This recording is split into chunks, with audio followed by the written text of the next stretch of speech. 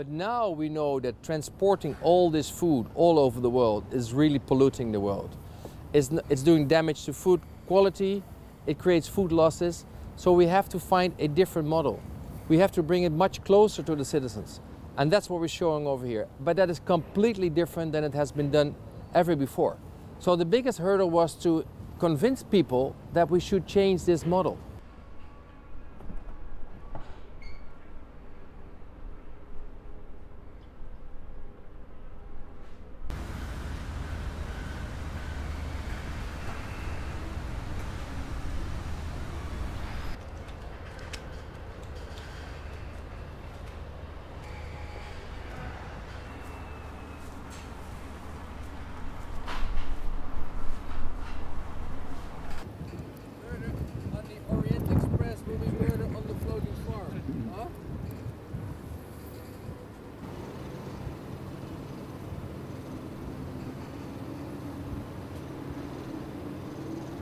So what we say is we're utilizing the maximum column of the water. So underneath the water there's the floating part. And then we have a first layer that is what we call the processing layer. That's where we process milk into dairy and we process manure into new fertilizers to give back to the city again. And on the second floor is our stable. And in this stable runs the 40 cows. It's highly automated with milking robots, with feed belt robots.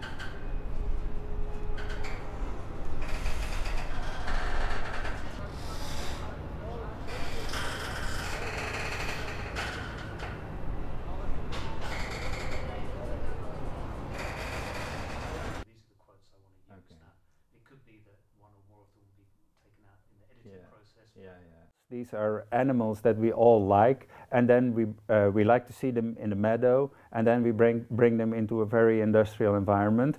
And I think that's something that many people think is not the right direction for livestock farming to go into. People will probably want animals to walk in their natural habitat, or something that looks like a natural habitat.